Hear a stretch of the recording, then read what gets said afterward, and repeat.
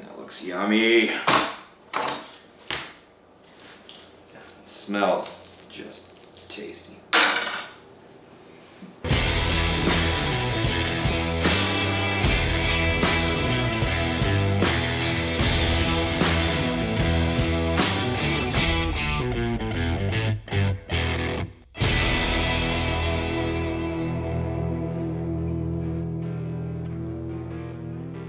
This does not smell great. No, so, you know, a Primal plate, typically our goal is to be more educational and show simple recipes that, you know, maybe not everyone knows. Today we're being more experimental. We're cooking carp. I've never cooked carp before. Everything I've read says it's pretty good. I've cooked lots of fish. I love fish. This is a grass carp. This is a grass carp, shot out of our lovely Missouri.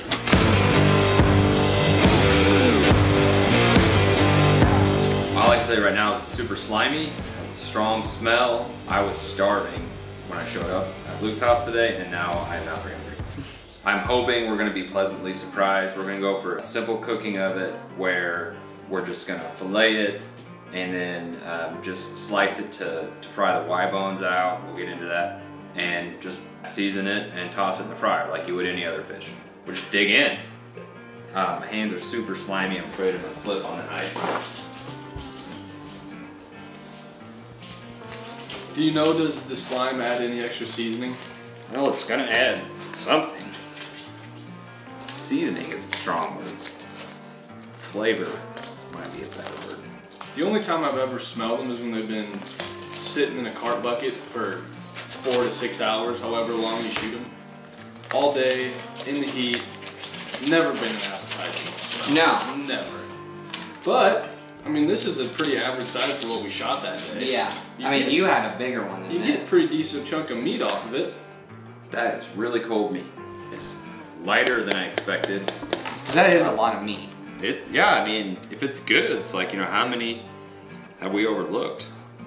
I'm fine Or with fertilize. that. I'm fine with that. Usually a lot of people use them for fertilizer.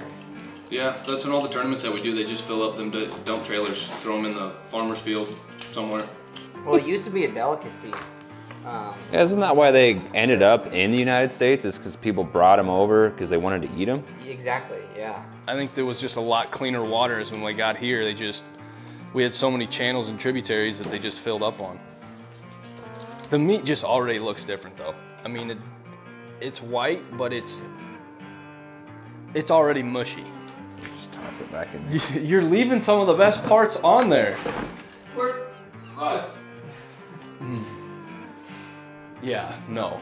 Appetizer. Here, get a shot of this, Ben. That is yummy.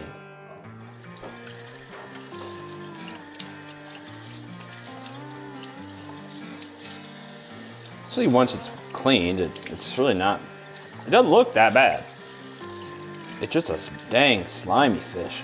Take anything away from this, folks. Clean your fish at your friend's house. It's like teaching your dog to poop in your neighbor's yard. You don't have to worry about it. It just makes sense. Especially when it's a carp. Things we do at Midwest Outdoor Chasers that just make sense. Make messes at Luke's house. True that. I mean, how does the meat feel? Different than other fish. It looks mushier. It feels, yeah, like less textured, like smooth, kind of. I wouldn't say, yeah, is mushy like a good term to use for food? No, unless you're talking about It's baby not food. firm. We'll put it that way. I would think that grass carp would have to be the cleaner of the species. Yeah. Because they primarily just eat vegetation off the bank and in the water. So I guess it's a grazer. But at the same time, you got to think of the water that it's coming out of too. I mean, if it's the beef of fish, the cow of fish, let's see if it tastes like beef. I'm gonna go with no. That's my hypothesis too, but I'm really hoping to be pleasantly surprised. If it's good, I'm gonna feel real bad about all the fish that we've shot over the years and never kept. What I read was to get rid of the mud line, so I'm gonna plan on doing that. And you get this in catfish too. There's tons of bones in this. That's one thing about carp that you read everywhere is that a lot of people, A, don't want to eat it because of the fish that it is, and B, because once you do fillet it, it's very tedious. Yeah, so what we're gonna do is try and cut a bunch of slits in it to get the bones to cook out.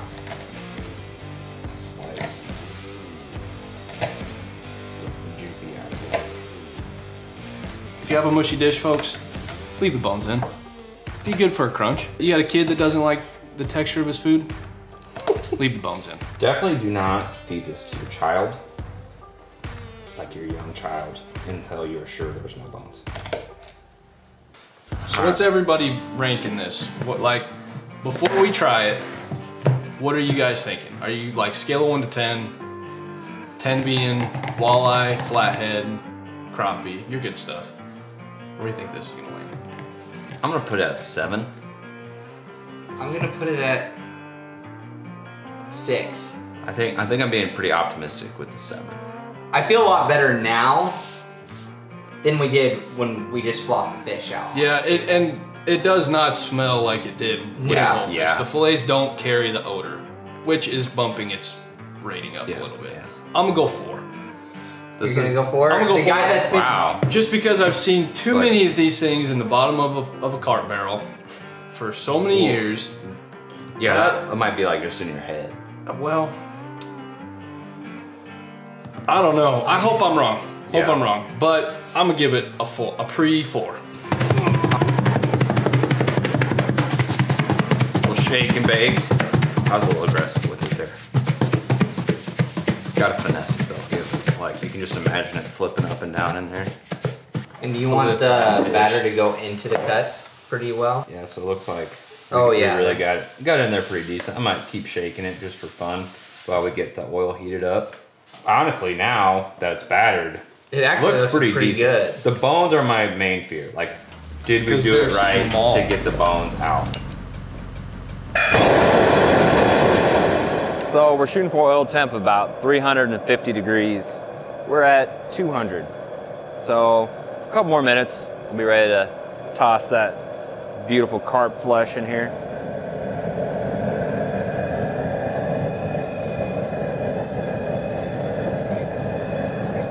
Here we go.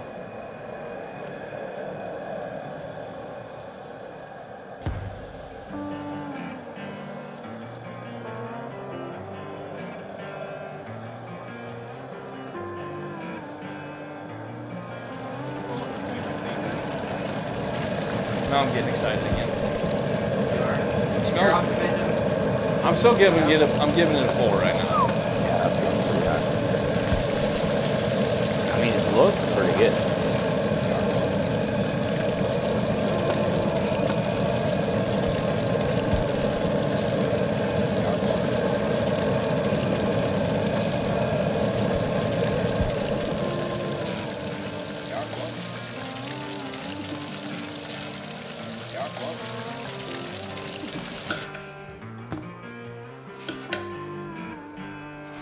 That's it.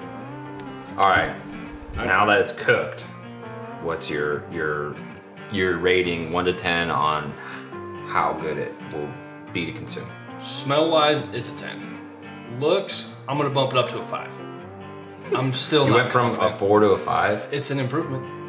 I'm not confident about it. I don't know what to I'll think. move mine up to an 8. Oh boy.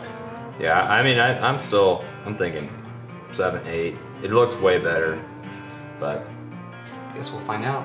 yeah. All right, well, everyone grab a nugget. Watch out for bones.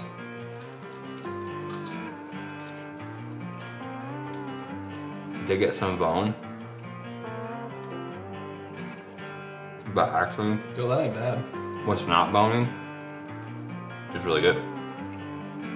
That's a lot firmer than it was supposed to be. All right, let's try like maybe one of these that got maybe a little smaller piece here. The flavor's awesome, but we did not get the bones out. That's a 9 or 10 flavor wise.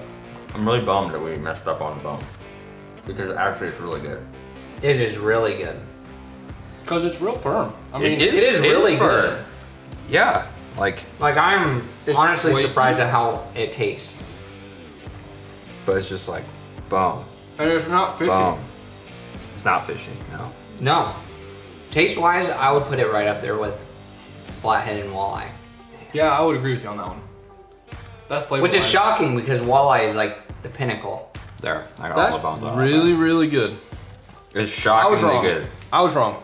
If you're not experienced at all with filleting fish, carp is not your first go about. You're looking at bones like that in about every bite. And it's not like one, it's like several. Yeah. I think it was just our error. Yeah. Because people eat this all the time. There's gotta be a way. Gotta be. Maybe we didn't cook it long enough or at the right heat. Like Or- that's like a 1/16 of an inch thick bone. Taste-wise, it's excellent. Yeah, it's excellent. So if you guys have ever cooked carp in any other way, or if you guys have any tips, let us know. Because we would definitely like to do this right, because this is phenomenal. I would love to do it right because the flavor's great. I am blown away. It's not fishy at all. It smelled absolutely freaking disgusting an hour ago. Now it's actually very appetizing minus these darn bones. Would you keep more, Ryan? No? Honestly, I mean, this is one fish, and it was a decent size. I think it was... Wasn't the biggest. It was 8 or 10 pounds. Yeah. And we probably pulled, I don't know, pound and a half, almost 2 pounds of meat off of it. I mean, I could eat that as a meal. Yeah. Yeah, it's actually phenomenal. As soon as I get going, I crunch down. Bone, yeah. It definitely don't smell like it tastes. You're exactly right on that, dude. It did seem like the thinner pieces had less bone, so maybe we just didn't cook it long enough because we only went 5 minutes, If less that, than yeah. 10 for sure. So it's definitely a learning experience. You know, like I said at the beginning of the video, we try to be more educational on our Primal Plate channel. Today was more experimental, and hopefully you guys can help us out and send us some recipes or tips or something so that we can make this again and get it right. It's kind of shocking to see all the fish that you consider trash fish that you've thrown out and put into fields for fertilizer for farmers and stuff, when it's actually delicious. I mean, it minus the bones, it's fantastic, and that's no joke. I will bump my 4 and 5 up to a solid 9. Wow. The only reason it's not a 10 is because of the bones. What would be a 10? A 10 would be an excellent walleye fillet. If you could get every single one of those nuggets without a bone in it, I'd eat it all day. Yeah. I'd stock the freezer. Our website just got finished up. It's live. You can purchase any one of our products that we have. We've got some sweatshirts, hats. We do have our Less Life t-shirts on. We've got this sage green, and then we also offer a woman's v-neck that's in the same maroon color as that. Yeah, pretty much. Super soft. I love them. Check them out on the website, guys. Let us know if you like it. Buy some shirts, buy some hats, buy some decals so we can keep making videos and hopefully not choking on any more bones. Like and subscribe.